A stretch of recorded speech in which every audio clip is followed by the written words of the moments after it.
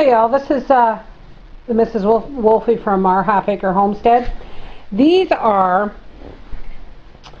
cushions from an old love seat we have down in our rec room. But as you can see, these cushions are not in the greatest of shape, so I'm going to recover them. Now, I want to start this by telling you that every stick of furniture in my house is secondhand, and I'm sure if you had a closer look you would see. Now what I'm going to do is, this is a really odd shape, and it's stupid because they put a zipper in so you supposedly be able to take the cushion out, but the cushion was sewed right through, this cover was sewed right through the cushion, so you had to tear this. What I'm going to do though is I'm going to make a slip cover by taking this apart, and here's my fabric. I have 2 layers of it. And I have enough to do all 4 cushions on the couch. On the front of these, I'm going to make the front longer than the back because I'm just making a slip cover so that I can just tuck it under when I'm done.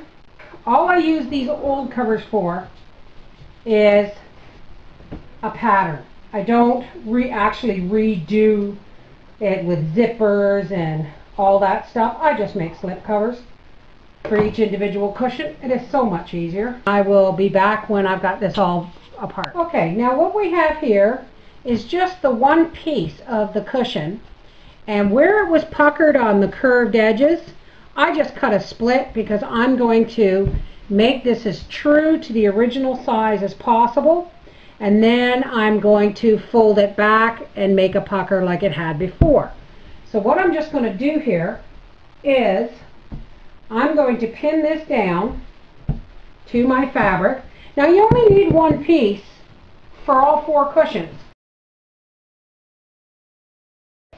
For starters, you want to make sure you have 2 pieces of fabric with the wrong sides facing each other so that you have a true pocket. And I've got another piece I'm going to do the same with, but one of these I'm going to make longer than the other. So let's start with the longer one. To do that, all I'm going to do is I'm going to go around and pin these down to the fabric in a couple of strategic places so that it'll hold still while I am cutting it out. Now like I said, every stick of furniture in my house, folks, is secondhand or hand-me-down. And for the simple reason is I can't see spending $1,000 or $3,000 or $4,000 on a love seat, couch, and chair when I can go to a yard sale or a secondhand shop and buy it for between $10 and $40 and recover it myself, or just make a slip cover for it. Now these are to hold the back cushions to the corners of the upper part of the couch, and I will make those. But when I'm cutting this out, I'm just going to put a little mark to show where the loops are, and I'll just draw that on with pen. And actually, I will do that right now. Loop and loop. This part's going to be cut off. I just want to know where it's going to be. And then we're going to cut this out, and we're going to leave extra because obviously you can see there's been a piping here, and so we want to leave enough room for a good seam because originally the piping would have eaten that right up. Now we'll be back when I have this all cut out. Now as you can see here, I have left a really nice flap so that, because these are going to be the fronts of each cushion. One's going to be facing this way, and one's going to be facing that way, and one's going to be facing this way. What I'm going to do is, when I have the backs sewn on these, this flap is going to tuck under the cushion and up the back, or across the back with a piece of Velcro. But as you also can see, I've left 1 inch to 1.5 inch edge all the way around. You can always cut some extra fabric off, but if you cut it too small, it's wasted material. By the way, don't throw away your scraps. Rag rugging, remember. We'll be back. Okay folks, I have my fabric piece laid out, and I know this is cheating, but this is the front piece because it's got the longer flap. Now I'm just going to set this cushion on here now, and I'm going to put the other piece right over top, and we're going to pin it together. Once this is sewn together, this will make a flap that you'll just come up and tuck up under here, under the seam, and it'll be like a pillowcase. Because pretty much that's all we're doing. Now we want to make sure that this seam is going to be fairly centered, so we want to make sure this is got the same amount of distance all the way around it, and we're just going to start pinning the two pieces of fabric together around the cushion. It's almost so easy, it's almost cheating. I want this to be snug. Now normally if I was sewing the edges I would put a pin this way, but right now I want to get it to form to the pillow. So I am doing it this way. I'm putting them lengthwise. Alright, we'll be back when I have this all pinned together. I just want to show you, remember those puckered corners? We're just going to grab them just like this, and we're going to fold that there so that it's going to come down. And we'll put a temporary pin in there just to hold that pucker in place. And we're going to do the same with the bottom. We'll fold that back. We're just going to fold that over and put a pin in there so that when we sew these seams together, that will fit just Jim dandy. We got our puckers matched up. Now we're going to put a pin crosswise to show where we want to sew it. And the fun part is when you buy secondhand furniture, folks, you're not spending a lot of money. Like I go to the back, I go to the fabric stores and I go into the back where the pallet tables are, where they have 75% off or whatever, and I dig. And I mean, I really dig. I think I got 20 meters of this because I've covered my couch with it, but I didn't make slip covers, I just made a throw. But I think I got 20 meters of this for $35 or some such ridiculously low amount. And for the price of the fabric and the price of the love seat, I'm going to get a beautiful new or newish love seat for about maybe $40. Anyway, we'll be back when this is all pinned together. Now as you can see, I've got my edges all pinned together in a pocket.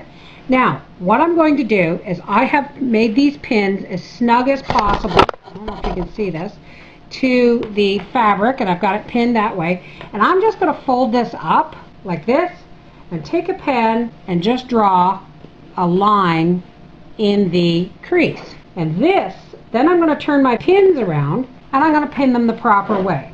And don't think I've forgotten about my loop. I haven't. I've got to sew that up and then put it in. This is going to be my sewing line. I mean, you can measure and you can do all that, but let's face it, folks, I got an 18-year-old teenager living at home and a body man for a husband. I ain't buying no Louis XIV, and I've got dogs too. We're going to stick with the second-hand furniture. And if you'll notice also, these edges are still raw because once this is all sewn together, I'm going to hem this all the way around, and I'm going to hem it across this seam so that it's extra strong. Alright, now you can see I've taken the cushion out, and now I'm taking my sideways pins and I'm putting them in the proper direction so that I can sew across them when it comes time to stitch. You can fairly easily reupholster your furniture if you know the tricks.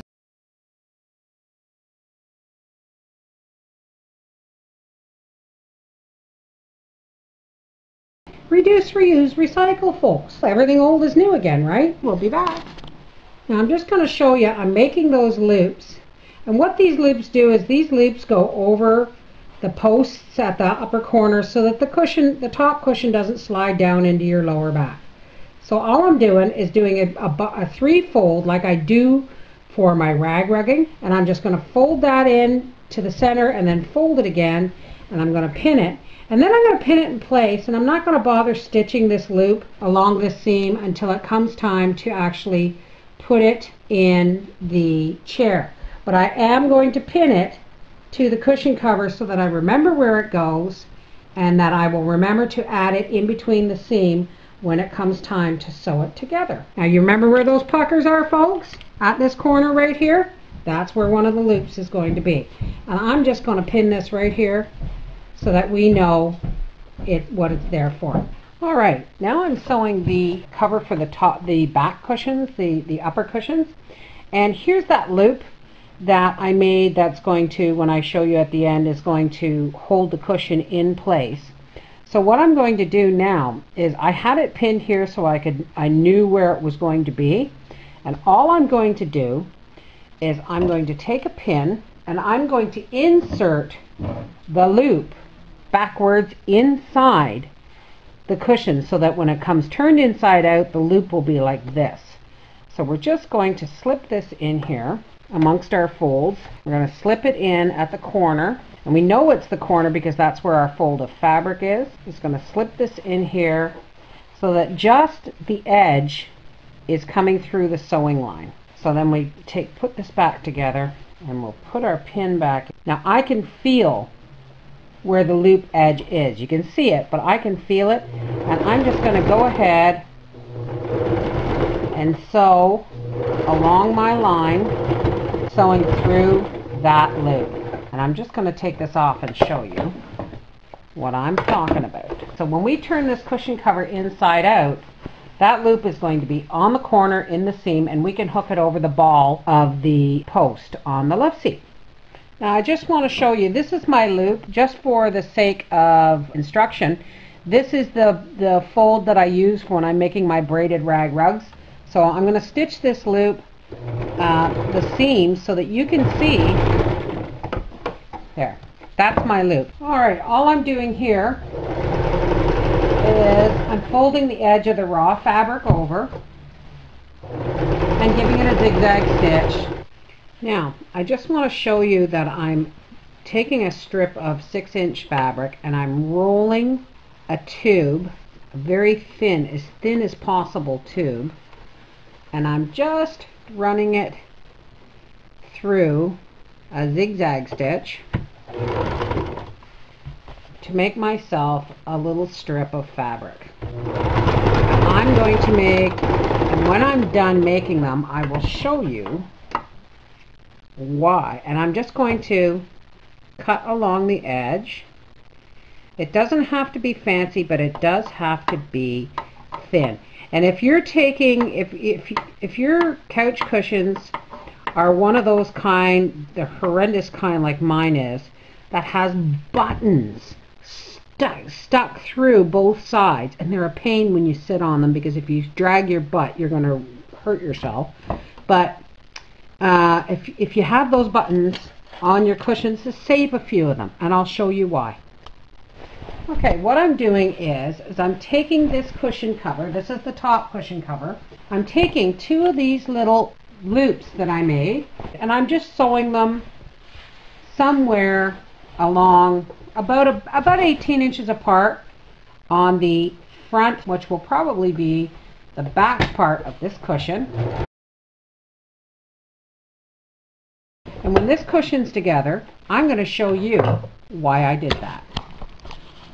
Alright folks, now we have put the cushion back into the pillowcase that we've made, and I've sewn the 2 loops on the short piece. And what I've done is you're going to tuck your pillowcase flap in nice and snug so that it fits comfortably. Now in the past, what I've done is I've just left that pillowcase like that. But what happens is people snuggle in and they get comfortable on your cushions, and the flaps pull out and they look untidy.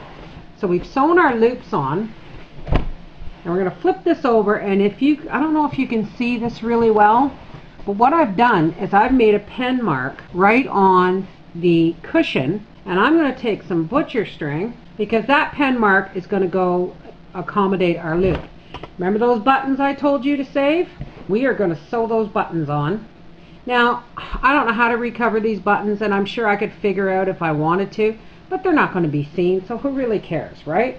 So, if you want to get that fussy, figure out how to recover your buttons, or buy buttons that you can cover and make them look nice, that's fine. Now, we're not going to sew this button too tight, because we want it to have some give, so that it doesn't get pulled off. And we're just going to sew these buttons in place so that we can close the bottom of our pillowcase and keep it snug. Alright, now we have our buttons in place, and we're going to tuck this back under our cushion, and we're just going to pull these up, and Bob's your uncle, this is going to hold your cushion pillow on, and it's going to go to the back so no one's going to see it. Now what we're going to do is we're going to take some of this butcher string, and we're going to make some stitches along here, because this part of the cushion actually folds, So I'm going to take some of this butcher string and I'm going to make a few stitches that will be easy to take out when it comes time to take this off and wash it. Because yes, folks, I'm making this so that we can take it off and wash it. Let's just push this darning needle through, and I'm just going to make a stitch there. But what I'm going to do, see, is I'm just going to pull this up. I don't know how well you can see this. I've made a stitch through here, and I'm just going to pull this up nice and tight, and I'm going to tie it off so that we have a couple of stitches to accentuate where we want the pillow to have a crease. Now, like I said, I could sew this, but when I take this cushion off or this cover off to wash, I only want to have to undo 2 or 3 of these little knots, and then you just snip these off, and then you unbutton it and you take it off and you wash it, and then when you put it back on, you just take some butcher string and pop a stitch back, couple of stitches back through. Okay, there's the left cushion for the couch. There's the loop, and there's a loop on the other side that's going to hold it in place. It's buttoned down. We're going to have our pretty crease. Alrighty, folks, here it is. One cushion. The lighting's really bad. I know, Bar. 2 cushions. Loops go on just like that.